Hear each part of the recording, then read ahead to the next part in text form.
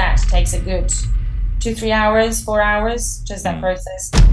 It's more about creating a safety, creating a safe place. It is a recognized syndrome among photographers. Today on The Engaging Marketeer, I am interviewing photographer Laura Shimili.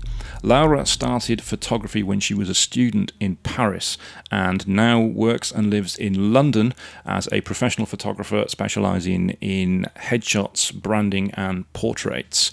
I talked to Laura about how you take the photographs, how you pose for the photographs, and what happens when someone like me, who doesn't like having their picture taken, needs a photograph for their business. One thing I'd like to ask with people who do a creative role like yourself is what actually sparked that interest in the role you do now. Where did your interest in photography first come from?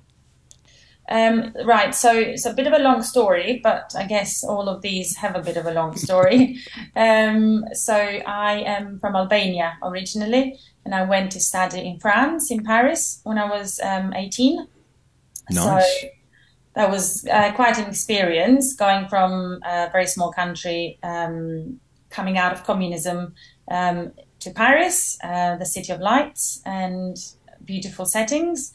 So I went to study economics there, but I also bought a camera and started taking photos of the streets, of people, of friends, and that's how it really started. That was the first time that I felt that photography could help me with my as a creative outlet.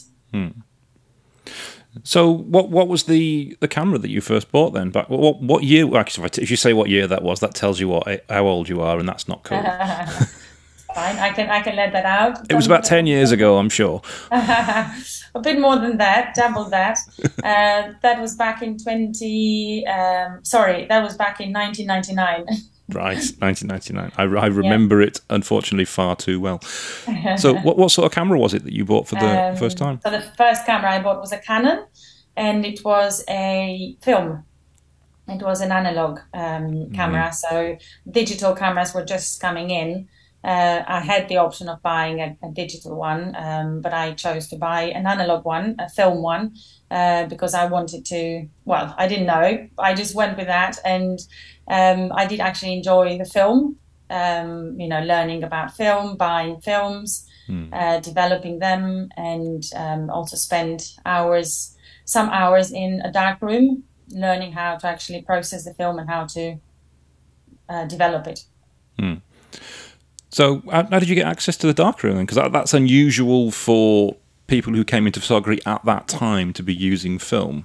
So it was through a student squat.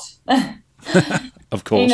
There you go. In a student squat, they had a basement, and in the basement there was a dark room that was available for people to use. Not many people were keen to use it, so it wasn't very hard to get to get access to that. And I had someone explain how it worked and what chemicals you need to use, which tray you need to use, and how to make sure that it doesn't completely become blank, completely wiped out. So that was the process and the place. And when you were using a darkroom, because I've done that myself I did a film and photography degree. And it was about that time as well. It was about 1998, I think we graduated. So we were probably doing it about the same time. Everything we did was film. And then as soon as we graduated, digital cameras came in and all the technical stuff that we'd learned was useless.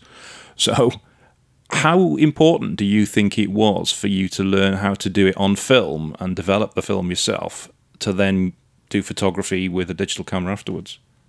I think the developing part, like developing the film part, wasn't as much technically important in the sense of giving me many technical skills, but it does give you the ability to see things before they're developed in a way.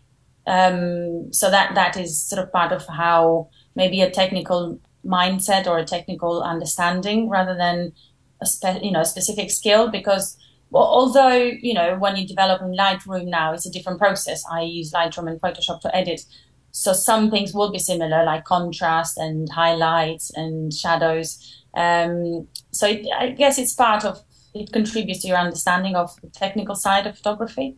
No, I agree. I think it is a useful skill to do, and anyone doing photography, if they can, should have a go at it just to see how the film develops and how the paper develops. Because seeing the photograph appear in the chemical tray in front of you, there's just something magical about that. I think that bit is definitely when you see it actually taking shape and it actually revealing the image coming through, and you're still in the dark room, you can't see it very well. So once it's finished, then looking at it in the light confirms, what you could see at first. But it is like just that appearing it's a nice, it's a very a magical thing indeed. Yeah, I can still remember the smell of the chemicals as well.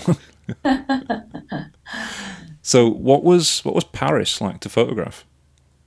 Well, Paris was amazing. When I first got there, I was obviously I was on my own. I moved from Clermont-Ferrand, which is in the center of France, to Paris myself. So I had family in Clermont-Ferrand, but I wanted to be myself on my own. So I moved away, and I didn't know anyone. I had some Albanian friends, common friends, but most of the time I was on my own. So I used the camera to just go and photograph things and use my time. And it was beautiful. I used to love, especially at like dawn time. Dawn, I'm not sure if it's dawn, before sunset.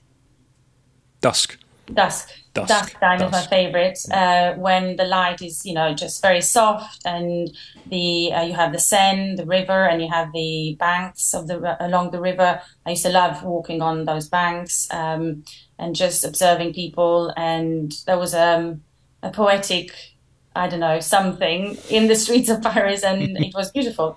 The buildings, the history, the culture, the language, the music, the food and the smells, and me being, completely from a different world, observing all of that was powerful, was very powerful.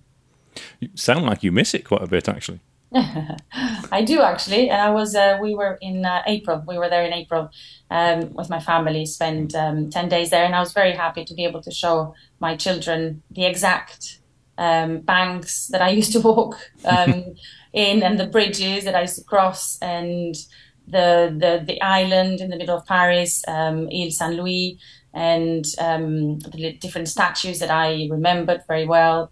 So yeah, but I've been regularly. I do go regularly, and we're so close in London. So yeah. Yeah, it's not far, is it? It's not far. So when you went from Paris, what was your next step into professional photography then? How long did it take, and where did you go?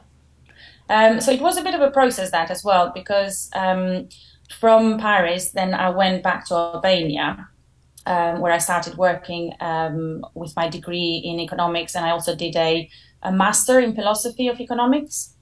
So I started working in public policy, so nothing to do with photography, and photography was still on the side. And then I started taking part in like competitions about Tirana and street photography in Tirana.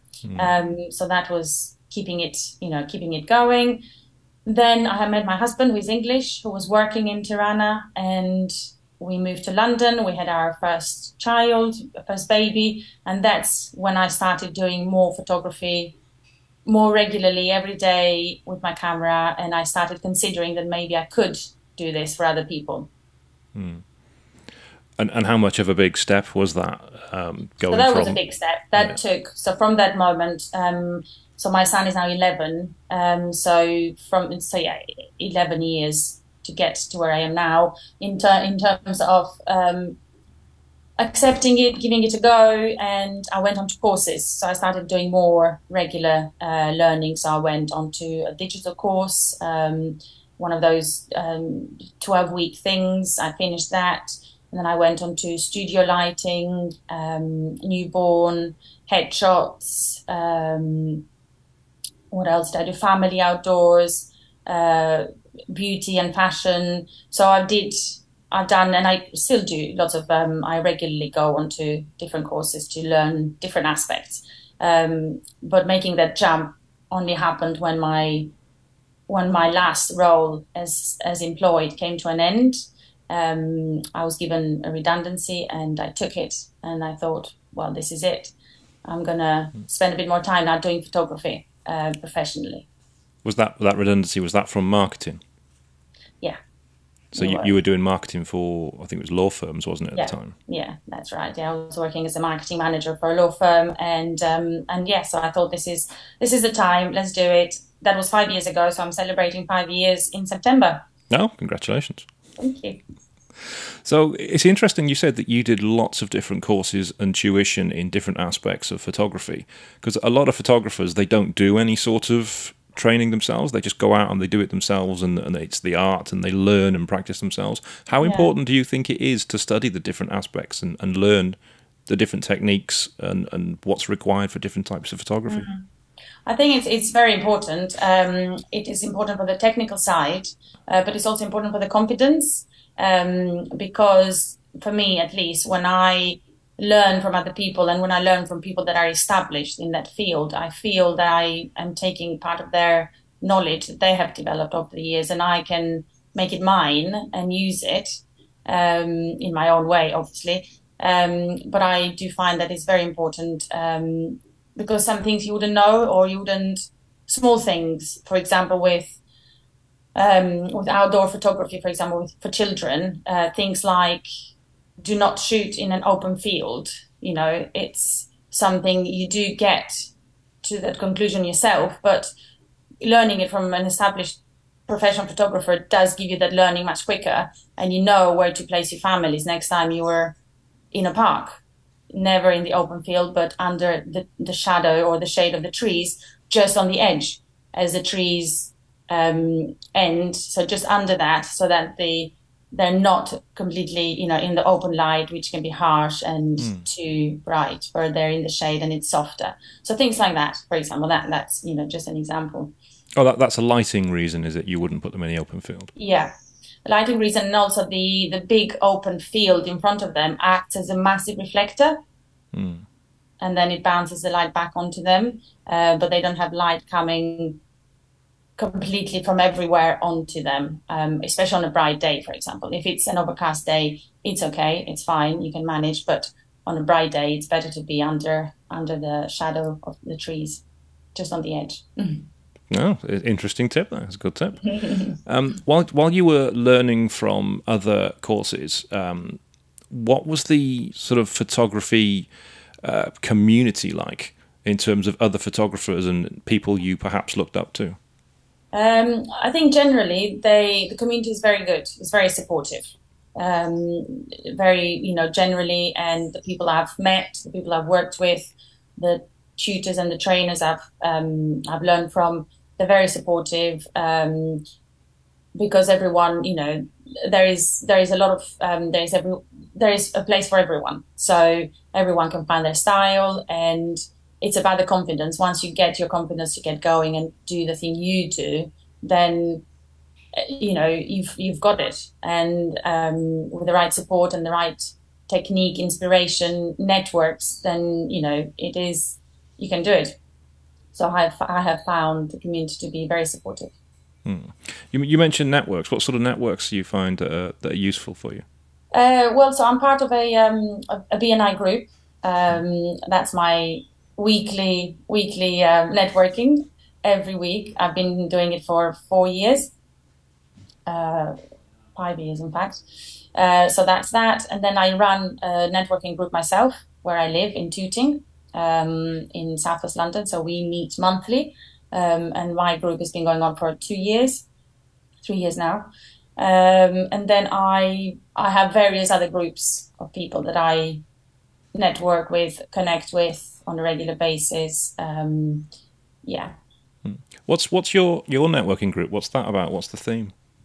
So it's a local business networking in Tooting. That's our title, and it's small businesses that either work from home in Tooting or have a shop front or rent studio spaces. And we have a range. We have people in the well-being industry. We have people in the education industry. We have shops. What else we have? accountants, bookkeepers, branding, marketing, cake makers. So what prompted you to set up your own networking meeting? Well, I wanted it to be local, be based where I live, so I can bump into these people. I can see these people regularly rather than online. And we started it just before the pandemic, obviously without knowing about it. And it proved to be very useful during the pandemic because we then shifted online, and we were all, supporting each other, helping out, and learning together. I think marketing is always a key thing for small businesses. Marketing, social media in particular, Instagram and all the changes, they've always been a hot topic in our group. So people have always wanted to share that kind of learning and support each other online as well, engage with posts and things like that. Yeah, Instagram and all the social media, really, they're ideal for people who are doing small business and working from home, aren't they? Because it just gives you a free avenue out there. Now, you mentioned the pandemic. Obviously, you're a photographer, which is a face-to-face business. It can't really be anything else. Yeah. How did that affect what you do, and what did you do about it? So everything stopped, obviously from March 2020, when the famous announcement was made by Boris Johnson. We're all at home, so you couldn't see anyone. But as many other photographers around the world, I also reinvented myself, and I did the doorsteps. I was part of the doorstep campaign, which was basically to photograph people on their doorstep. I saw some of that. Yeah, so I did a lot of that. I did that from April until, almost a year, really, on and off, during the when the restrictions would ease, there was a bit more of a free movement kind of thing going on, a bit freer. You couldn't leave, but you could still be on your doorstep. And the photographer could be a few, 3-4 meters away and still take the photos of the family. So, and I did that for charity. I raised about £2,000 for St. George's Hospital, which is our local hospital, St. George's Hospital charity. And it was a way to keep the job going. Although I didn't make a lot of money, it was mostly for charity, but there was engagement. There was more brand awareness in a way. No, that's excellent. You mentioned also the photographer community and how there's lots of work for everybody. You do lots of different types of photography. Is there something that you prefer to do or specialize in? Yeah. So I do. There are some things I don't do. I don't do weddings. Like, I don't do big weddings. Very wise. Very wise. I am not ready to take those on. I mean, I could, but it's a full-on thing. I do small weddings. I do like town hall weddings, like a 2-3 hour thing. I don't do drone or aerial photography. I do underwater, but for myself, sort of for fun. And then the ones I do are portraits. It would be mainly under that category of women, men, for their own use, personal use, or professional use. So headshots, personal branding, and then I do the family side as well. So the babies and outdoors. So the bits I don't prefer a lot are families in the studio, big families in the studio.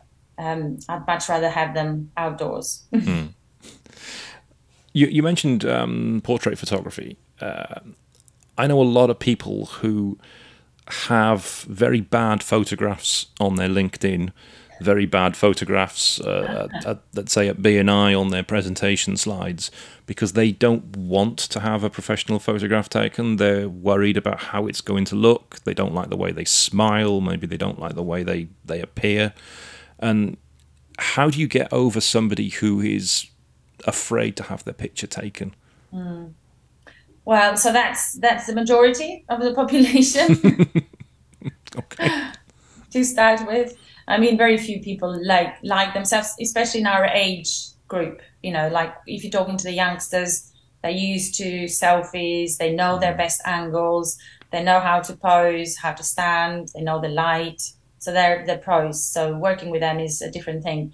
Working with, people like us and older, it's more about creating a safety, creating a safe place, at first. So it's creating that safe place where people can, feel themselves, or even if they don't want to feel themselves, then you can at least invite them to accept themselves, because there's a lot of judgment. We have a lot of judgment about ourselves, about our bodies, about how we look.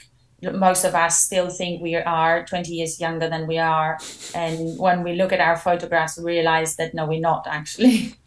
And it's about time to accept it. I mean, it's a lot of photography and portrait work has a lot to do with self-acceptance, self-love, self-development, and accepting who you are. And if in your profession you need photographs of you, then you better accept that early on, because it will be a block. And if you don't go past that block, then that will keep you stuck. So people go round and round and round until they actually accept it, and they move on. They move on to the next level, or, whatever they're looking for.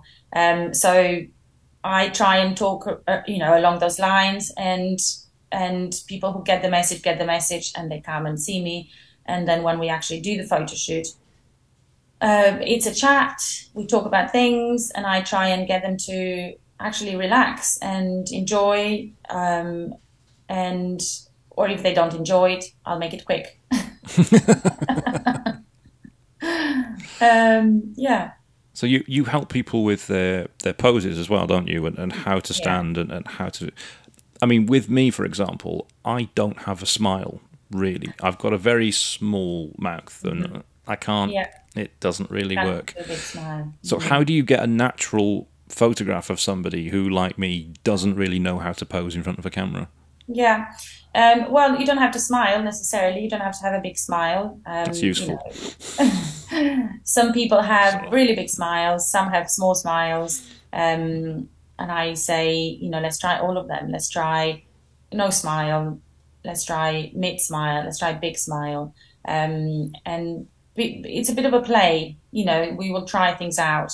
And then obviously with posing, I usually find people are more comfortable with sitting and leaning, or standing but leaning on a stool, or resting either their hands or their arms somewhere, or their legs, their feet somewhere. So if you do a bit of that, it breaks the body down a bit and it loosens up. And I find that the first 10-15 minutes are just that, warming up. And if we're lucky that there's a couple of good ones in that time, that's good. But if not, we continue. And then at the end of the session, which can be up to 45 minutes to 1 hour, we look back, and hopefully there will be a few that even you would like, Darren. Well, I don't know about that. I think my dislike of having pictures taken probably comes from school. Right. School photography is awful. It's generally awful, because I just remember everybody lining up, and you all have to sit down and you all have to do exactly the same pose, regardless of whether that pose works for you or not, or what size you are. And I remember one year they had everybody sit down on a chair and put their arms out in front of them on a desk. They didn't move the chair. It was the same for everyone. And there was this one kid who was like leaning right forward in an awkward position to reach the chair because he was quite short. And it was just a terribly awkwardly posed photograph. Oh dear. And I don't understand why. Well, it's numbers, really, I suppose. I don't understand why parents are buying those pictures, because they're awful, and the kids feel awful, and the pictures are awful, and the photographers are charging huge amounts of money for just conveyor belt work. But I think that's what is ingrained in me in having a picture taken is like that. Whereas, as the way you described it, it's more of a relaxed conversation. It's more of, let's just go out and get to know each other and do stuff. And by the way, there will be pictures taken at the same time. Absolutely. I think I'm going to write it down, because it's always good to hear how other people, interpret the words used are important. But yeah, very much so. It is that. And it is, and photography is a bit like that, because you look into someone, and you have to let someone look into you. in a nice way, in a relaxed way, in a safe way. And your reference to school photography is useful, actually, because I can now pinpoint to where, for some people, that, stiffness comes from, or that fear, or, school photography. So that could be useful for my next promos. I could say, not like school photography. Not like school photography. No. It's the conveyor belt and the awkward pose and the one shot, click, right, next. I wasn't ready. That was awful. You've got on the screen, I can see behind you, and I've had a look at it on your website as well. You've got a 40 over 40 campaign. So do you want to tell me a little bit about that? Yeah, of course. So the 40 over 40 campaign is a campaign that is ongoing. It is for people who are in their 40s, 50s and more, 60s and beyond.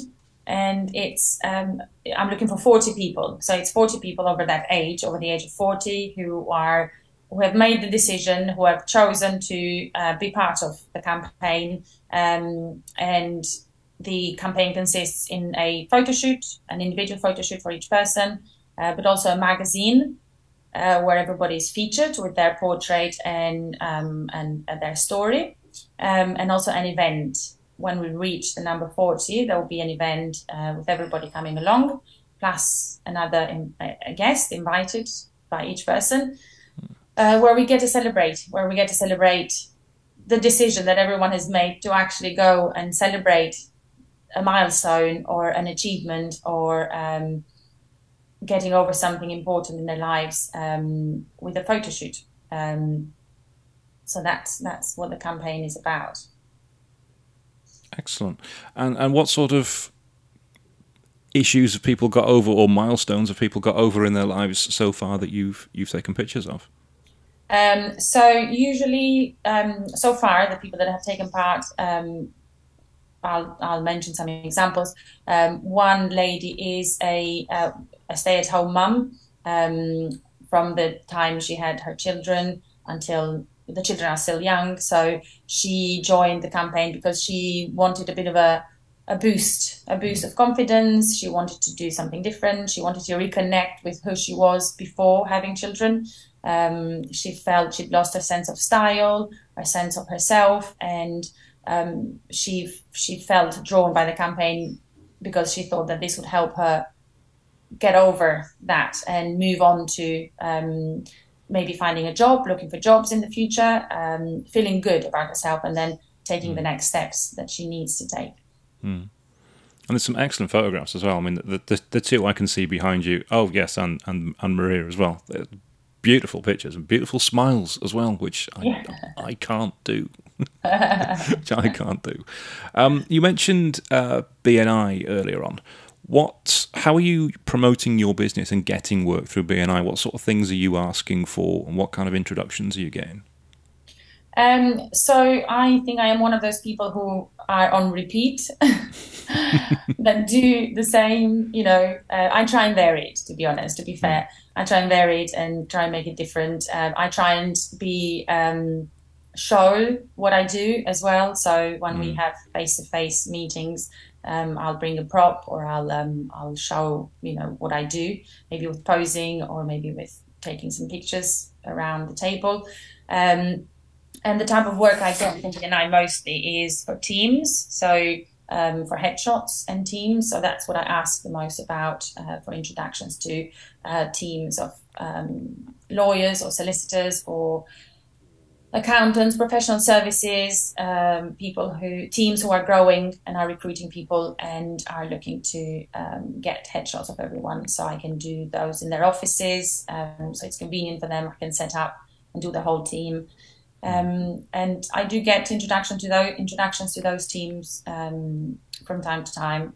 And then people are aware of what I do, so they will recommend me on social media and do their connections. So. Who gives you your main referrals? Because I'm always interested to know from a creative perspective what kind of businesses or what kind of other members are able to refer you well and regularly. So usually it's people who have teams, who know obviously what it takes to run a team. So they will either refer me to their own teams or to other companies they know that have teams. So it's usually the people that are. It doesn't seem to be working very much on like power team based kind of referrals. So it's quite, for me, it's quite varied actually. It's not. There's not a regular pattern. I think it goes round, and everybody will have something at some point. Will have a connection that is suitable for me. So it's kind of quite varied where you're getting your referrals from. It is actually, yeah. Okay, that can be a good thing, I suppose, because you're getting lots of business from different people. And if one person were to leave who was giving you business, it's not necessarily a problem because you've got others that can. You've diversified it, basically. At some point, yeah. So at some point, someone else will suddenly say, "Oh, I made this introduction," or "I thought of you when I had this chat." So it is quite varied. So I don't have like a clear funnel, but it pops. It's like a popping scene. And it's working for you then. It does. It does definitely work. I do get quite a few introductions and it's good to be working across chapters as well. I had a very good introduction from someone who is not in our chapter and who is not even in London, a Manchester-based, someone in a Manchester-based BNI who was looking for photographers in London in BNI, and that was a very good referral because it was a big team who is growing. So, and that came out of the blue.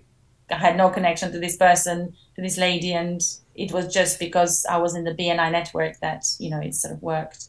I've seen quite a lot of that, to be honest with you. It's members using BNI Connect. And for anyone listening to this who doesn't know anything about BNI, apologies, but tough. We're going to do it anyway.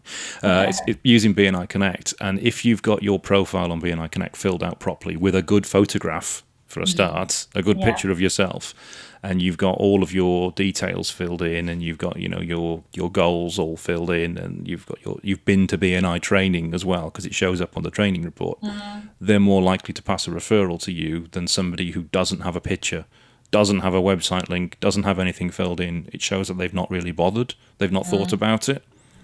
So those that fill it in are going to get those cross-chapter referrals from other parts of the country or even other parts of the world. I know of a company that was referred in Dubai to the UK because they found them on BNI Connect and they were looking for somebody that basically gets it. And because they'd filled their profile in, they got a referral from Dubai. That is, it's part of the, well, it's the same, isn't it? It's a network, but it's wider than just your own group. Yeah, absolutely. And, people who don't fill their profiles, it's a missed opportunity because it doesn't take long just to add your details. No, it doesn't. And, it's just like, you're being referenced on that system, and it can only be useful. It doesn't harm. So, yeah. One thing I wanted to ask with photographers with BNI, and we'll get off BNI shortly, I'm sure about it. With photographers with BNI, one of the big objections that they have to joining a chapter is that they don't know whether they're going to be on a shoot on a particular time, and they can't commit to it because if they're going to a networking meeting on a regular basis, it means that day of the week they can't travel to do work. Is that an issue for you, or how did you get over that? Well, it has been an issue when I've had jobs that needed me to be there on early in the morning. Our meetings are early in the morning on Thursdays. But you know about it in advance, so you can plan and you can find someone to sub for you. So that's the way around that. So as long as you know about your shoots a week in advance or 2 weeks in advance, then you can try and plan for someone to be there instead of you. You could be another photographer. I've used other photographers to sub for me. I know it's not the done thing, but when I've been stuck and I didn't have anyone else, then I don't mind. I'm in good terms with the photographer in question. We're friends. He actually introduced me to BNI and made, he sponsored my entry, so he subbed for me in the past, and people appreciate that you're doing the same job, but they also know that you're friends and photographers do pass work to each other as well. You know, we can't be doing everything, so it's good to nurture that your own group of people that support you. That's interesting to have someone who is technically a competitor. Yeah. To sub for you. And I've never thought of that, to be honest with you. I've never encountered that. No, that's good thinking. We've done that, yeah. One thing I do like to talk about with photographers, because this is something I am genuinely interested in, is the post-production. Oh, yeah.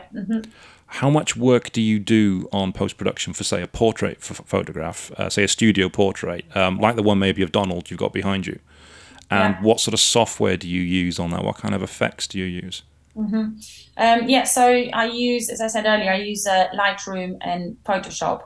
So I process all the images on Lightroom, I import them on Lightroom, and then when I do the individual, I do a bit of retouching. So I try not to do very extensive retouching, depending on how people feel about it. Say a normal person, say Donald, you know, not very keen on massive retouching. You know, I'll go into Photoshop and do some tidying up of the face. Usually it's the under the eyes. Everyone complains about dark under eyes and pockets. Puffy, and so I'll go in there and I'll smoothen things up a bit and lighten up. Usually it makes people look less tired and less worked out. So that is my regular thing. But it does take me just the processing, because I have to cull down. So from a portrait session, I'll have, say, 150 photos, and then I'll select it down to 70 that I'll show to the client. And then from the 70, I put them on a gallery, they choose, there's back and forths for the choosing. So just that takes a good 2-3 hours, 4 hours, just that process. And then once I've chosen, I'll do the individual retouches, and that takes another 3-4 hours. So it's in total, it's about 8 hours kind of editing for a portrait session. So the retouching that you do, is that on the 70 photographs, or is that on a much smaller version? Yeah, I try and do it on the smaller sample. So for the 70, I will color correct, I will crop, I will have a consistent look across them, and I'll only show the best ones. I won't show, the ones that are not good. And so on those ones, no retouching, so just Lightroom edits. So what are you doing in Lightroom? So I'm getting quite technical here. What is it that you do to color correct them? So white balance, I'll work on the white balance. Most of the time I need to warm them up, depending on how you set your camera up on your white balance. I'm recently on a Sony, and I was on a Canon before. So Sony has less, I've set it up to be on the cold, so around 5,000 Kelvin. Right. So it's quite cold. So the images are quite blue. That's what cold means for non-photographers listening. And then on Lightroom, I'll then warm them up. So I'll go more towards 6,000 Kelvin. So the images look a bit more warmer tones, so more browny, yellowy, earthy tones rather than sky cool tones. That's the color toning, and then brightness, contrast, softening. I do a bit of softening, tiny bit, just to smoothen a bit the facial traits. What else? And then those are the main things. When you're softening them, doesn't that make it sort of alter the focus ever so? Well, not the focus, the sharpness ever so slightly.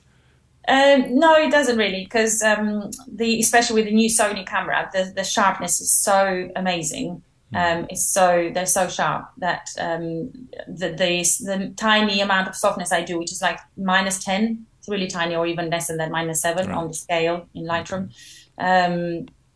It doesn't alter the focus. No, the focus is very clear in the eyes and across the face. It just gives a little bit of a glow, a tiny bit of a glow.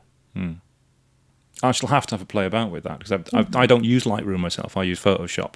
Okay. I'm not a photographer though, so I don't. Yeah, this is just, we take pictures of the team, for example, internally and stuff for social media.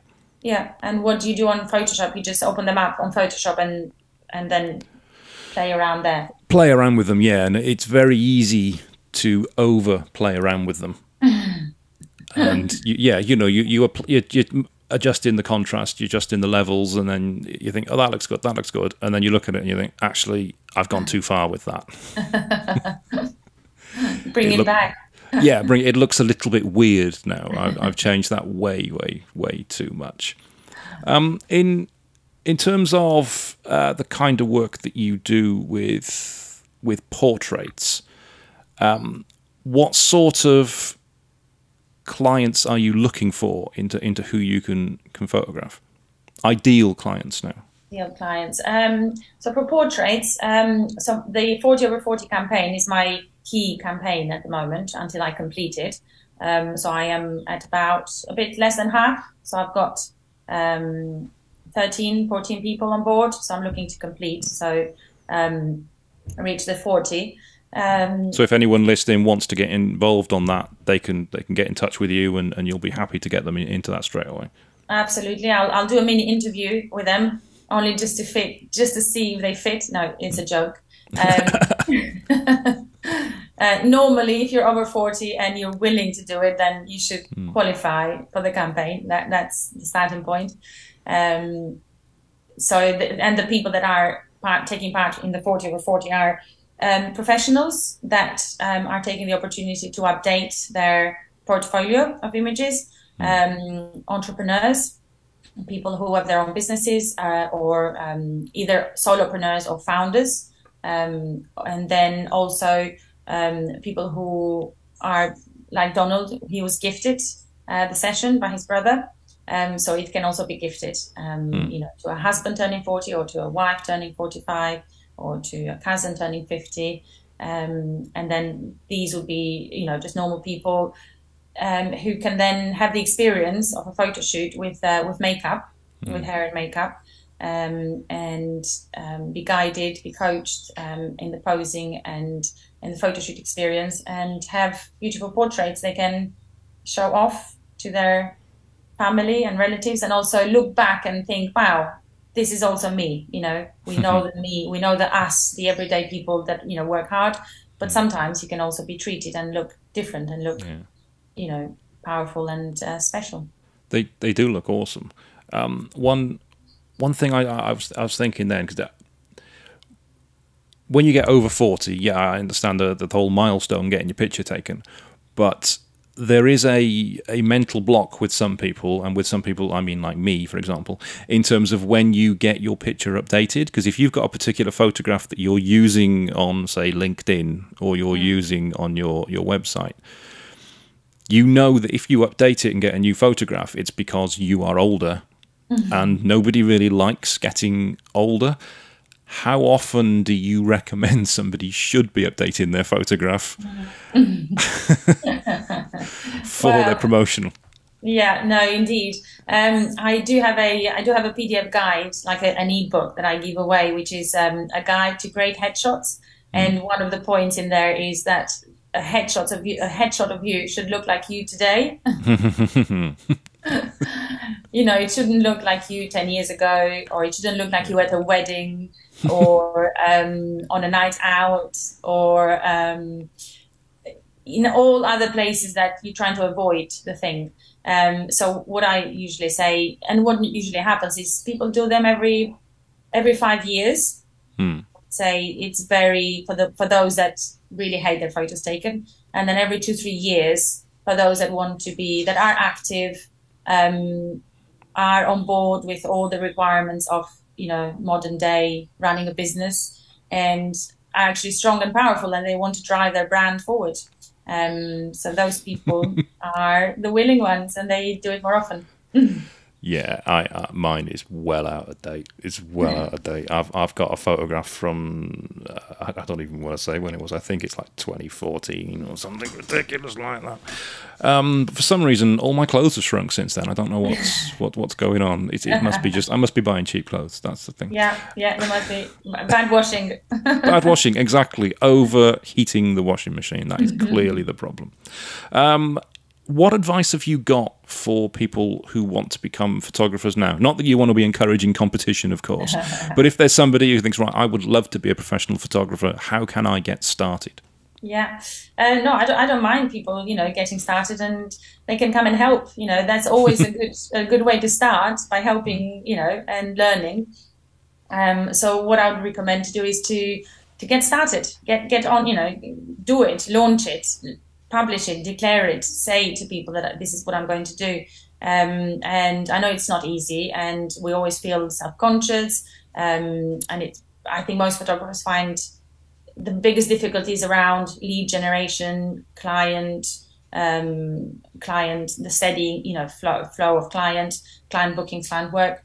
But you can, to get to that point, you need to start from the start. There's no, unless you have the best connections in the world and the best recommendations, and that's good, you're lucky. But if you don't, then you have to start from zero and have a portfolio, do model calls. So call for people to be your models, shoot them for free, or don't shoot them for free, shoot them for a small fee, and increase your fee until you feel comfortable. And then if you don't, stay where you are, get to the next level of technical work, portfolio work, connections, networking, and then increase your fee if you feel comfortable, and then so on. And then find the genre that you really like doing, and shout about that everywhere. I think the genre, the niche is really important, isn't it? So that people know that that's what you do, that you are a specialist in that, and don't try to do everything from huge weddings to corporate headshots to food photography. Yeah. You can't specialize in everything. There's just too much to know about it. Yeah, or do that, in the meantime, but don't. Stick to one thing online or what people know you about, and even that can drive more work, because people associate you with photography of a specific type, but they will still think that you might help with other genres, and then you can sift through. If they come through, either you do them or you pass them on to someone else. But if it depends on what the need is, when you start. It could be experience, it could be money, it could be connection. So identifying things and following through with that is always the best thing, and then be open to anything that comes along, that happens. Is there a particular, say, starter piece of equipment that you think people should have? Well, the camera. I was being more specific. I was thinking more specific than a camera. More specific. Which type of camera, or? Yeah, as sort of a basic model. If somebody was thinking, I'd love to have a go at this, I'd love to be a photographer myself and see whether I'm any good. What's the sort of entry level camera they could have that's going to enable them to do fantastic quality photographs, assuming they've got the talent? So I would say all the cropped sensor ones, so all the DSLRs. So you have the cropped ones, and you have the full frame ones. So the cropped ones are very good, to start with. You don't need a full frame to start with, because these days sensor sizes, which is what used to be the film, so the sensor keeps all the information, they're very, very high these days. So even with the cropped sensor camera, you get a lot of detail. And then it's about doing the working on the focus and how to get that focus sharp. So I started with a Canon EOS 450D. That was my first camera, and I was on that for like 2-3 years in. And then only in the third year, I swapped to the Canon 6D, which is a full frame. And then only this year, I then moved on to a Sony, which is a mirrorless, so the new generation, which are smaller and more compact, but really, really good sensor and really good focus. But that's a journey, and over the 5 years, it took me 5 years to get to the Sony. So, yeah. It's a great advert for Sony, isn't it? It took me 5 years to get into Sony, and now I'm here. Canon is a thing of the past. Well, Canon is great. They also do mirrorless. They have their beautiful models of mirrorless cameras as well. But doing the jump from Canon to Sony means that you have to buy the lenses. So the Canon mirrorless cameras are a bit more expensive. The Sony mirrorless cameras are cheaper. But if you jump across, then you have to buy lenses. So it's sort of you have to do the maths on each option well before you jump. I did jump, and I bought a new lens at a convention, at a big photography event, a very good deal. And that's why I jumped, because I could buy camera and lens together for a good amount. I have to ask, because I was in a photography little networking get-together a while back, and all the photographers, because I was in it really for the videography, all the photographers were there comparing the lenses they've got, and I think one of them was something like $5,000 for a lens. Yeah, I've got to ask, what's the most you've spent on a lens? You can tell me to shut up if you want to. I don't mind sharing. I mean, I'm not, as you can perhaps tell, I'm not one of those that will, I don't have the new gear syndrome. I like that phrase. It's got a name. It is a recognized syndrome among photographers. The latest, shiniest, most expensive gear. Yeah. So my current lens, Sony body and Sony lens, are the most expensive purchase I've made, and both of them came to $2,500. Right. That's quite reasonable, really. That's going to see why you got a good deal. Compared to that, yeah, definitely. I mean, you could spend so much more, definitely. Yeah. You can also spend so much less. Yes, yeah. You can go really far down that rabbit hole if you want to get all the gear. And secondhand, I always recommend secondhand. To start out. So, my first equipment, apart from that 450D Canon, that was new, but the 6D secondhand. And secondhand mpb.com is where I buy my secondhands from, and sell. You can buy and sell from them, and which means you can try new lenses and try them out, or new bodies. If you don't like it, send it back. You sell them back to them. Whereas if you buy a new thing and you're not sure, the resale value will never be the same as what you paid for in the first place. So it's a bit of a business decision. To be smart with your finances. Yeah, it's like buying a new car. As soon as you drive it off the forecourt, it's lost half its value straight away. Exactly. And then you might not be sure about this, about that, and yeah. Oh, that's excellent advice. No, that's really good. As a final question, if somebody wants to get in touch with you to ask you about cameras, or to work with you, or to do your 40 over 40 campaign, what's the best way they can get in touch? Best way, I would say, is two things. LinkedIn. So I'm on LinkedIn as Laura Shimili with my personal profile. My Instagram as well, which is Laura Photography London. And then, of course, there's the website, the old website, which is shimilimeers.com. So the three ways are there, and I don't know if you share at the end, but happy to share my email address and phone numbers. Yep.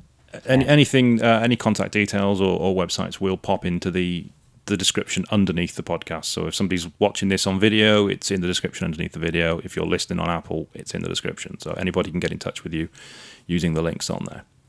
Lovely. Good. Okay. Yeah. Thank you very much for joining me today. It's been an absolute pleasure. I loved chatting photography and Photoshop with you and editing stuff. So thank you very much. Appreciate it. Thank you. Thank you. Thanks so much, Darren. Thank you for inviting me along. And it was a pleasure chatting. And I will listen to the other episodes you have from there as well. Thank you. Thank you very much. Good. Thank you.